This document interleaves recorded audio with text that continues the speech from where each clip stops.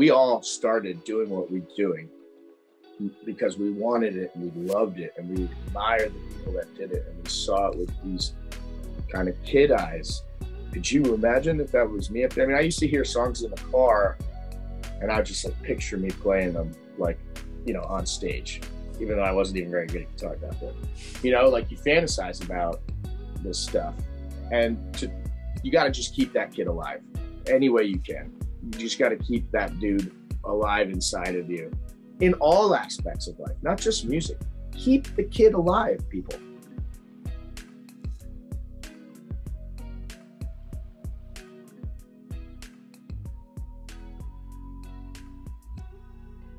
So here we are, everybody. We got Mihali from Twiddle here today. So for everyone out there listening, Mihali just released a solo record called Affection, and Twiddle recently came out with a new album, Every Last Leaf. Mihali, man, so awesome to have you here, and congrats on the new albums, man. How's it going? It's good, man. Thanks for having me. Thank you for the congrats. It was a lot of music to get out in a short amount of time. So when putting the finishing touches on music, like before it goes out, how do you decide when songs are done, when the album's actually finished? I think that's sort of like, I think as artists, most people could work on a track forever. At some point, you just have to say like, this is good enough. You know, like I could go back and forth about, you know, a vocal delay or whatever, and you can always add or take away. But if you get caught up in doing that for too long, you kind of lose sight of what the original vision was. What I like to do is just get fresh ears on it. Usually when it goes to like a new guy to mix and master, you know, your ears get a break from the songs so that when they come back to you, you can really kind of hear them for like in a fresh way. And that helps a lot, just kind of to get it to that next last step. But like for me, for my solo stuff, it's easier because it's just me. With Twiddle, you know, there's a lot of cooks in the kitchen, so everybody needs to be happy with the final result. So it's basically like get it to a place where we're all pretty happy, and then I let everybody send in the kind of like what we would call like their final notes. And it's like, this is it. Once you give us your notes here, like that's the song's going to be done. So that's kind of how we do it. I'm curious, as you've, you know, grown as a musician, how your relationship with perfectionism has like evolved. I mean, I'm definitely my own biggest critic for sure. It's kind of goes back to what I was just saying. Like if you let yourself get too caught up in the small details, you could do that forever. You know what I mean? You could pick apart little tiny things and try and make them better. At some point, you just have to get it out to the world and like have your piece with it. I was never really much of a very good studio guitarist. I'm a little bit long-winded in my playing. I'm just used to playing with Twiddle for all these years. And, you know, a lot of it has been just in the live setting. So it's really hard for me to get a good like solo out in 15 seconds or 30 seconds or whatever the track allows. So, you know, learning how to like hone in your playing for a record as opposed to like for the live thing is something I've been working on over the last few years and trying to perfect kind of that me, not like the live me, and try and get somewhat of a more dialed studio sound in. I'm still working on it. It's not quite there yet, but we're getting there. Do you ever find yourself like in habitual routines with your guitar playing, with your songwriting that are kind of hard to break out of? Yeah, I think we all have our crutches, especially with playing.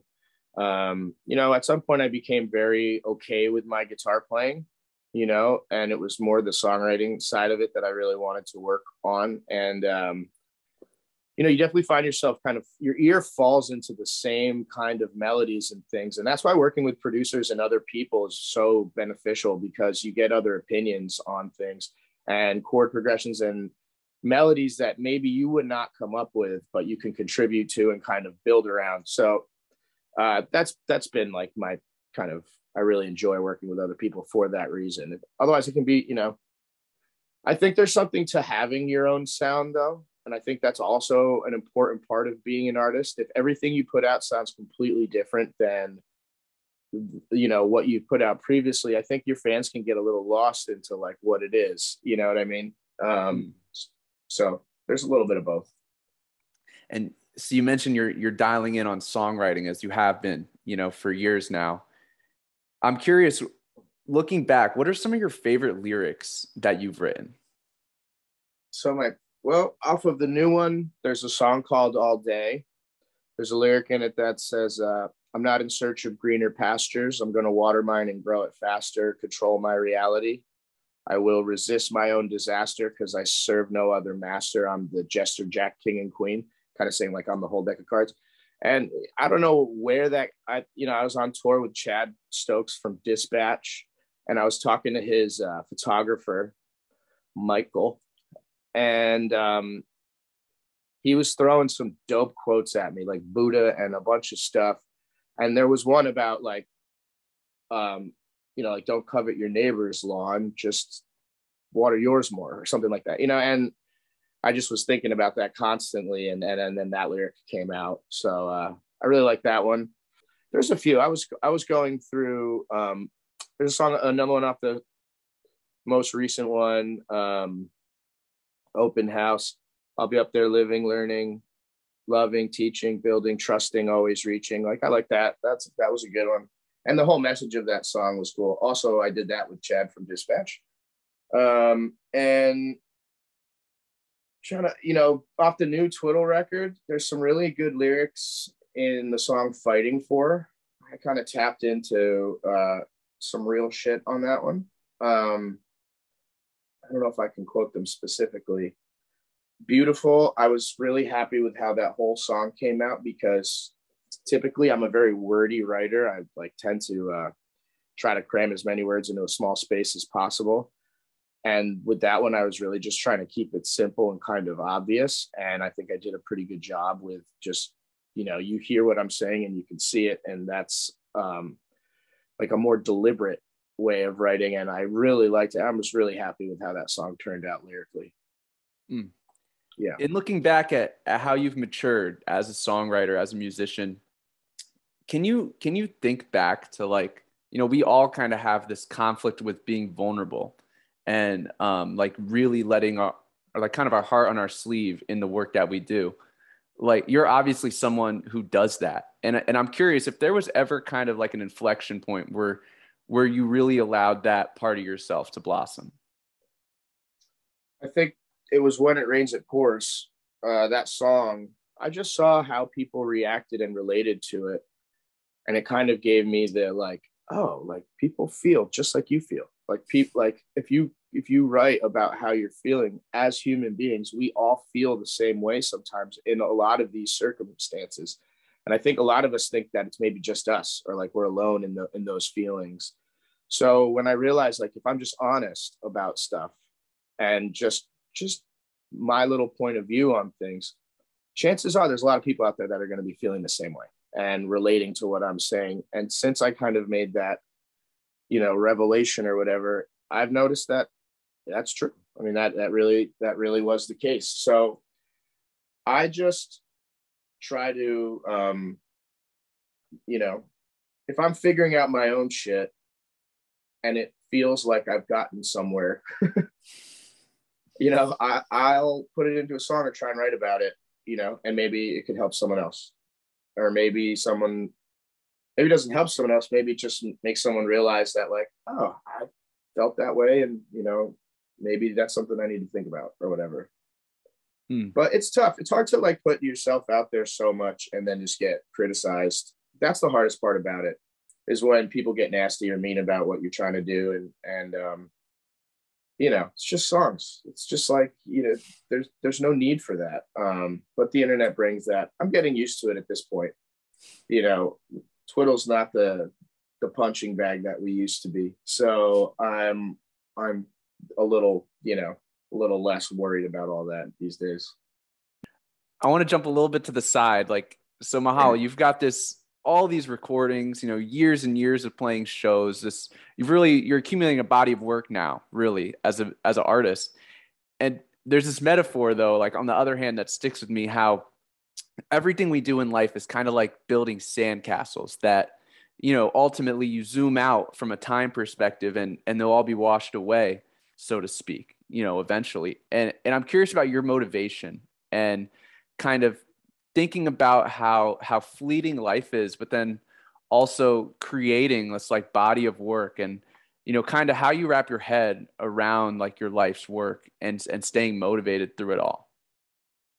I think for me, the greatest compliment any musician or anybody in any field could get is when someone, like for us, like likes the songs and sings it and plays it for themselves at home or whatever. And I think that's what's so beautiful about making music, is that it really is timeless.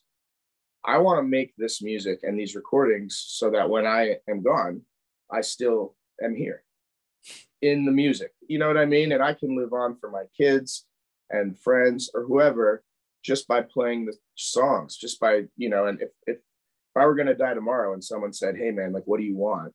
I would just tell all my musician friends, please play my music, play as much and as often as you can, like live, and like, cover it, do whatever. And I would tell all the fans, just listen to it for the rest of your lives, if you want to, obviously, if it relates to you in that way. But, I think that that's the beauty of it. I mean, Elvis is still very much alive today in so many people's hearts and minds, and he's been dead for a while. Like Bob Marley's another example. Like I listen to Bob every single day. I wake up and put him on because it makes me happy and gives me the right vibe for the day. And, I know he died a long time ago, but it doesn't feel that way because his spirit and his energy is still within that music. And when I put it on, I can feel him. I didn't know him, but I still feel him. You know what I mean? So that's the motivation. Create enough music, put out enough stuff that there's 12 songs that are going to stand the test of time, that hopefully, 80 years from now, someone's still listening to it because it has some relevance. It might not, but that's what I'm hoping for.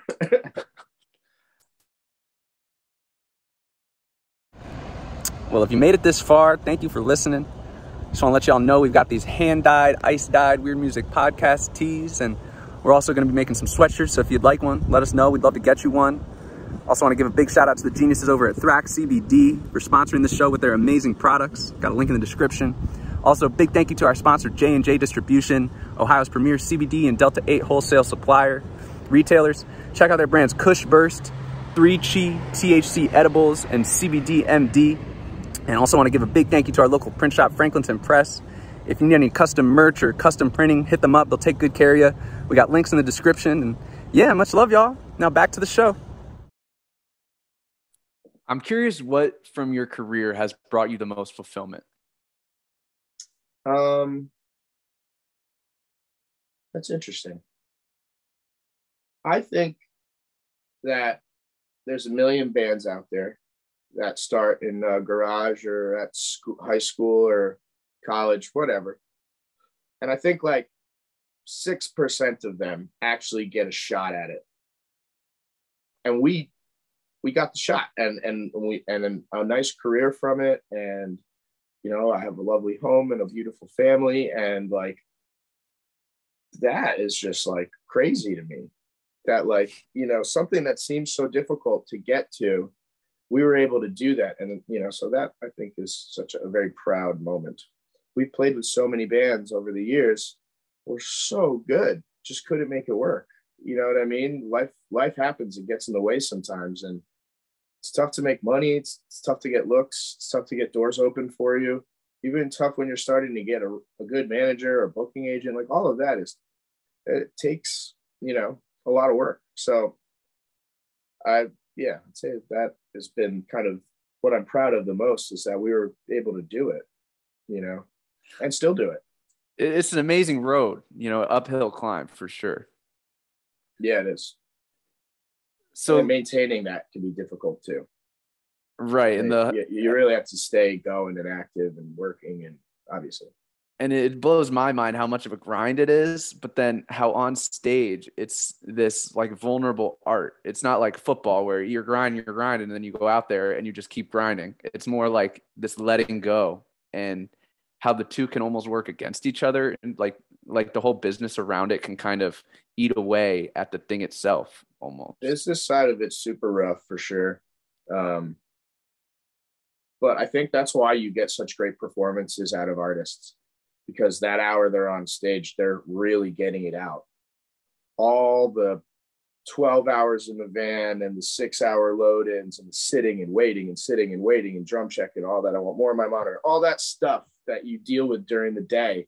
Like, oh, we don't have any money, let's make some peanut butter and jellies. Like, you know, like whatever it is, when you finally get on that stage and the people are there and it's time to go, that's when I feel like we all really come alive. That's when all of that other stuff flows through us and out of us. And that's why you get brilliant performances. And I guess sometimes it can work in the other ways where it just weighs on you so much that getting up there even feels like a task, you know, but for me, it's always within a few minutes of being on stage. Even if I'm feeling the worst ever, you always become alive and get into it. It's impossible not to. And if you really can't get there, then maybe you should reflect back on, like, is this what I really want to do? Am I really happy in this situation? Because the energy is so electric. It's so hard. I don't know how anybody could be up there and be miserable, you know, or be unhappy. Would you say that your relationship with music is like a spiritual relationship? I mean, I've definitely had spiritual moments where, you know, you feel like out of body up there. The music just like transcends everything and you're just like in it and it's a thing. And it feels very like heavenly. It feels very sort of outer worldly. Yeah, I mean, I'm not a very religious person. I don't go to church or anything like that. I mean, I have my own views on everything and how I look at all that. But music is certainly like falls into the values that I hold that make my spiritual side, you know? From your perspective, I'm curious what you think it is about music that can cause for it to be like healing. It does. And I don't know, sometimes it's just the music and not the words. It just makes you feel a certain way, or, you know, there's this a chemical thing that happens inside of you with the right sort of release of notes and things. And I think that can kind of maybe tap in a little serotonin, make you feel really good or whatever. Yeah, I don't know. I mean, it's real for sure that it heals. Like, I've seen it firsthand. I think maybe everybody's a little different. You know, there's maybe that person that listens to a song every single day to get them through something difficult in their lives. They've just never gone to a show and they've never seen it live. And when they feel it live, they can't help but just kind of break down and just let it all out. You know what I mean? It's like that big release. And that's like the power of live music. Have you ever found yourself like having that kind of experience, but except you're the one on stage and you're like in the middle of a part and you're like almost about to cry, but you have to stay focused on the part? Yeah, there's a recording on a New Year's Eve. I don't remember what New Year's Eve it was, but maybe House of Blues Boston. We were playing When It Rains It Pours. I think it was probably the encore, but I just like, in that moment, I just saw the big crowd and it was like the whole career like flushed through my body, like this big, like that got us to this point. And I could like barely sing. I could barely sing the words. I mean, you can definitely hear me kind of crying in the recording.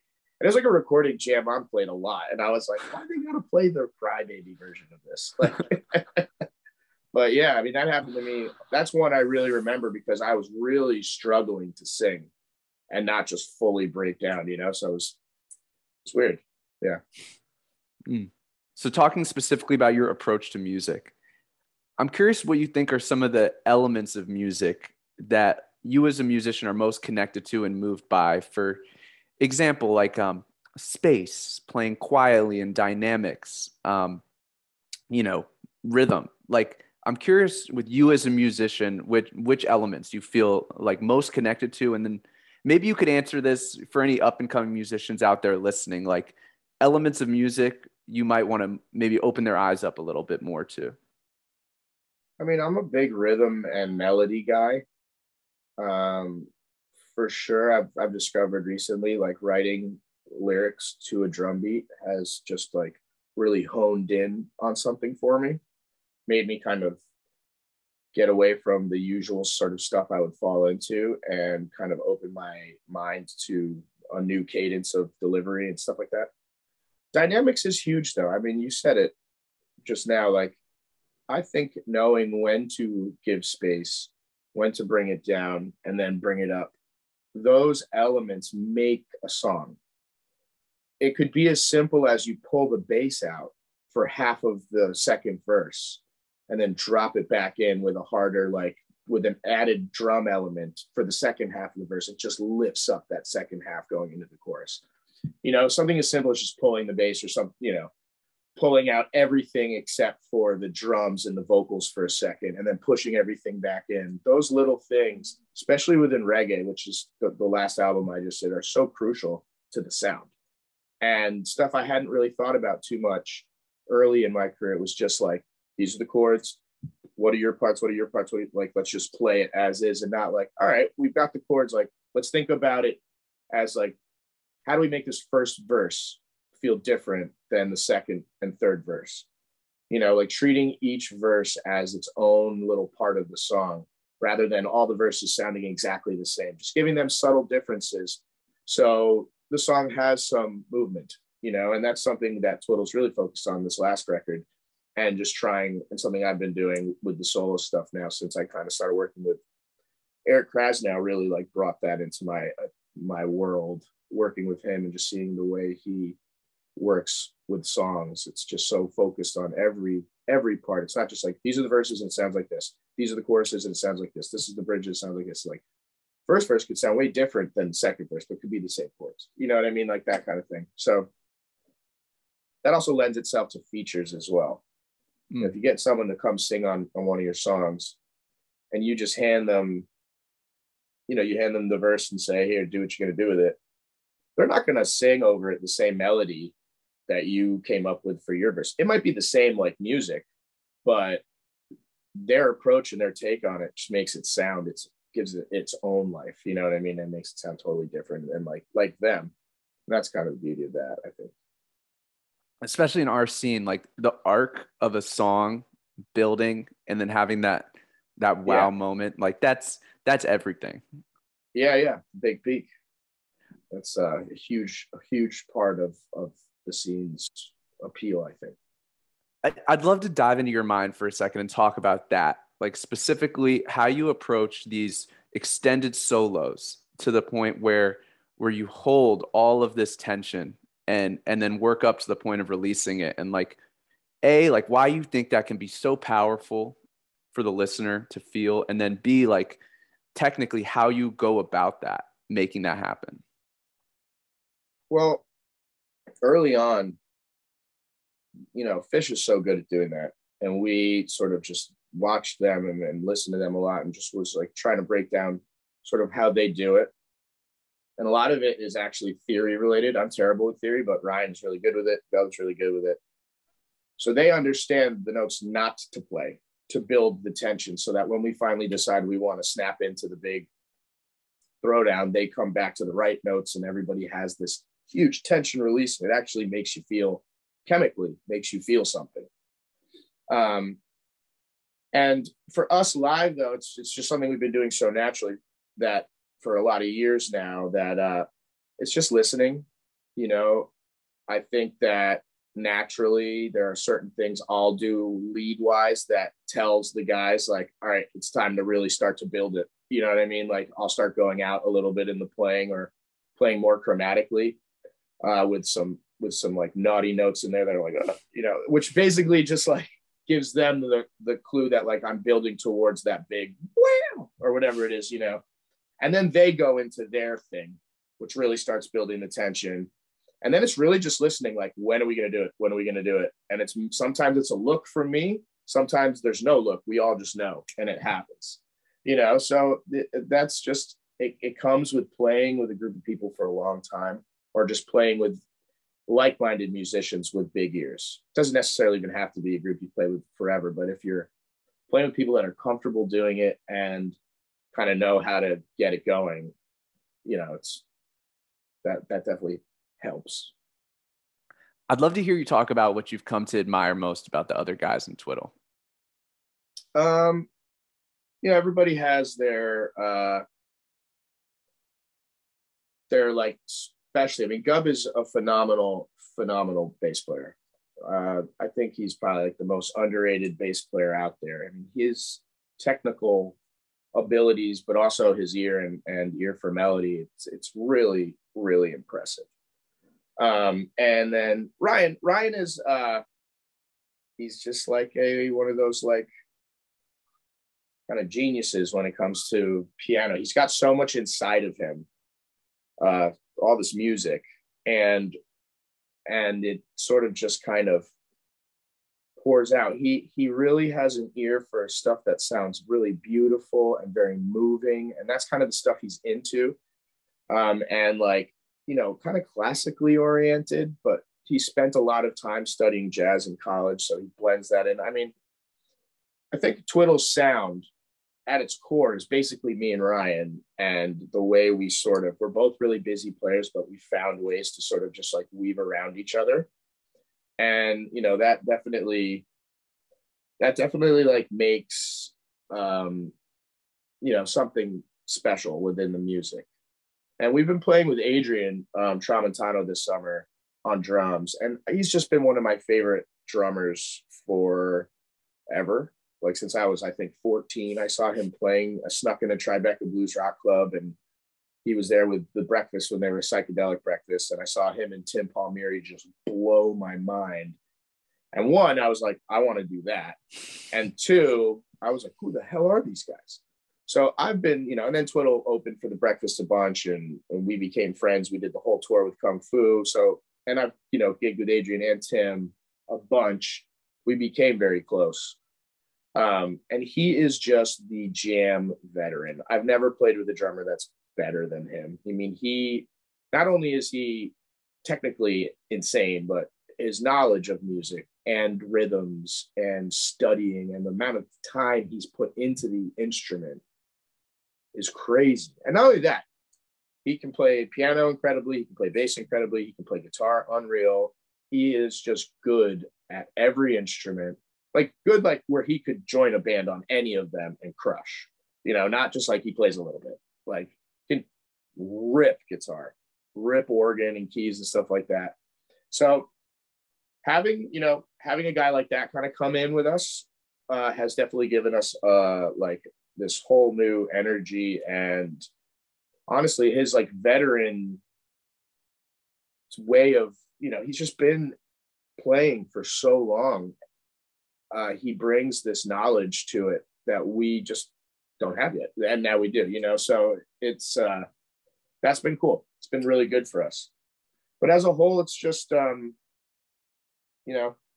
we're still figuring things out always. Like musically, it always feels like it's never just done or finished or into a formula or anything. It's always something new. And every tour we kind of fall into new styles of jams and come back the next year and it's kind of we're into something different, but that's the evolution of this kind of music. I mean, if everybody just played the same style stuff all the time, I think it would get too redundant. I'm curious what you've learned, from all your years doing this, the most important elements of team camaraderie and leadership to really keep the bond tight and sustainable. That's a hard thing. A lot of times after a lot of years, it does become a business. And like, I don't see the other guys when I'm not on the road much. Like we're all very close, but we don't really spend a ton of time together outside of work. You know what I mean? And that, I think that's a necessary thing to some degree, because you can't spend all your time together, because it's like having 3 wives, like it's really just too much.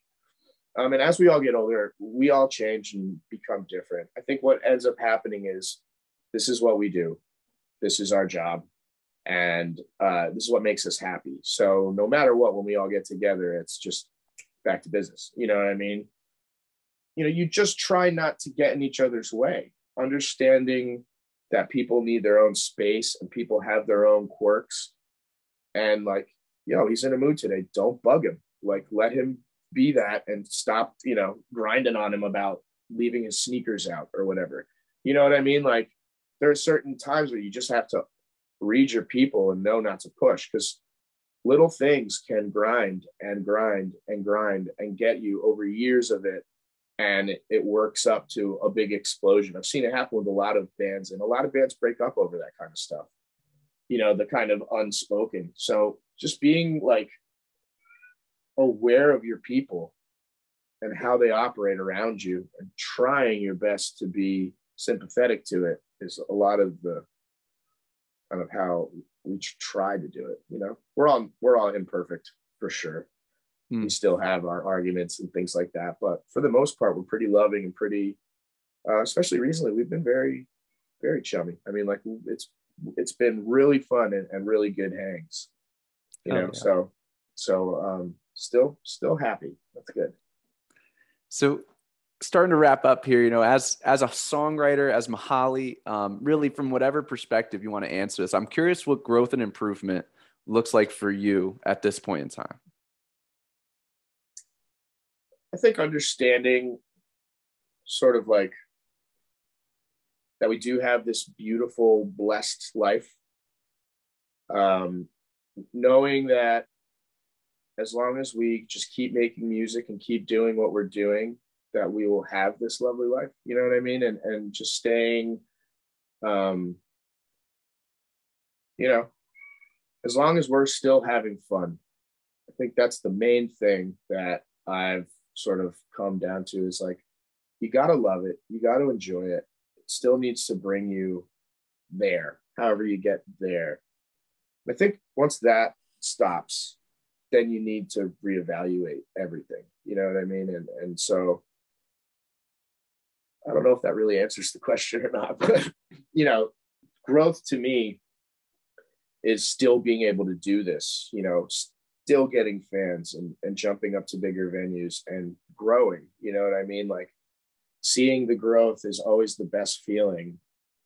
And, you know, you got to work harder sometimes to get there. It's really easy to just kind of fall into the same riffs and the same, just like how you think about it as a whole. And, you know, you got to stay hungry, I guess is what I'm saying. You got to keep going, and you got to want to still get this thing there, you know, whatever it is, whether it's my solo thing or Twiddle. You know, my solo thing, I'm sort of building it. So I'm just like, you know, trying to work my way up and get to a bigger, you know, audience or whatever. And with Twiddle, it's like about maintaining what we've got and still growing in the markets that we're not, you know, growing, that we haven't done well in the past, and like, you know, hit it and making sure that we can get some more fans there and just kind of slowly going up and not just get too lazy where it will plateau. It's very easy in this scene for bands to plateau. I've seen it happen 1,000 times, and it's a challenge to keep growing. You really have to work for it. And I think the best way to do it is to put out new music and keep writing, and hopefully, you know, someone hears this album and they weren't a fan before, but now they're a fan now, and they're coming and put out another album, and you get a couple more of those people and they tell 20 of their friends, and, you know, it builds naturally. So we all started doing what we're doing because we wanted it and we loved it and we admired the people that did it, and we saw it with these kind of kid eyes. Could you imagine if that was me up there? I mean, I used to hear songs in the car and I would just like picture me playing them, like, you know, on stage, even though I wasn't even very good at guitar at that point. You know, like you fantasize about this stuff, and you got to just keep that kid alive any way you can. You just got to keep that dude alive inside of you in all aspects of life, not just music. Keep the kid alive, people. I mean, seriously, like that is so important to creativity, to understanding how you're processing your emotions. You know what I mean? To just like look at yourself when you were little and just reflect back on everything. And that person never goes away unless you ignore it for so long, it just is gone. And I know people that are like that too. And I feel bad. I feel sad for them because they're so serious all the time, you know, and life's so matter of fact. There's no dreaming or creativity, or like, I'm still such a big daydreamer. I love it. You know, I mean, like I'll come up with all these weird stories to tell my kids at night, you know, while I'm driving and stuff, but it's all fantasy related and just like mystical. And I love that kind of stuff. We need something to jostle, you know, that loose inside of us. Having kids really helped me with that. I mean, I just started rediscovering all the things I loved when I was younger. And that like put so much stuff into perspective for me as an adult. You know? Well, Mihali, man, this has been awesome. Thank you so much for coming on here, man. Thanks for having me. I'm glad we figured out how to link. For sure. So starting to wrap up here. Everyone out there listening, Every Last Leaf, Twiddle's new album, check it out. Mihali's solo project, Affection. I got one final question for you, Mihali. What's that? If there's one mantra, one lesson or takeaway from your story, your journey, everything you're all about, everything you've gone through, what might you say that is? Kind of what I was just saying. You know, you've got to pay attention to yourself and how you're feeling, but ultimately, whatever it is you're doing in life, if you're not getting some joy out of it, maybe it's just time to look back and reflect on it and just ask yourself if it's really something you want to do, or maybe you should make a change and head in a direction that will bring you more joy and fulfillment, whatever that is. And I think that's sort of the core of it. It's just finding that happiness in life, however you can, and not giving up and just saying, well, this is my life. Like, it would be so hard to change. It would be such, I know it's hard. It's one of the hardest things to do. But if everybody I know that has taken that leap towards a happier life just are flourishing, they're thriving right now, and they are the best versions of themselves, and they'll be the first to tell you that, and so I think that's it. Mihali, thank you, man. Thank you, brother.